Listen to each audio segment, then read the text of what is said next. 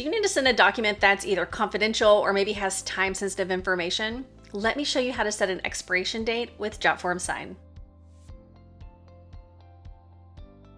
Hey Jotformers, welcome back. I'm Kimberly, and as you can see, I am already in one of my signed documents. So once you have designated your signers and added in any other fields that you need, we're gonna head up to the Send tab.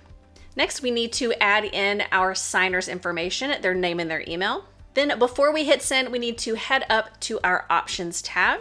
And we can see expiration date is right here at the top. So we need to set a date for our document to expire. Let's go ahead and turn this on. And we can select our date. We can either type in our date here or we can use this date selector tool.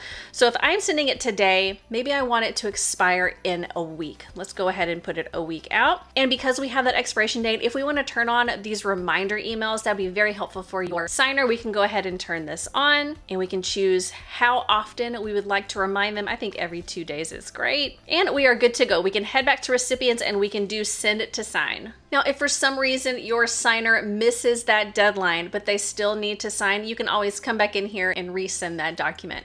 But it's as simple as that. If you have any questions about utilizing Jotform Sign and that expiration date, definitely let us know. If you like this video and got some value, definitely hit that like button down below. And don't forget to subscribe and turn on that bell so you get a notification every time we put out a new video.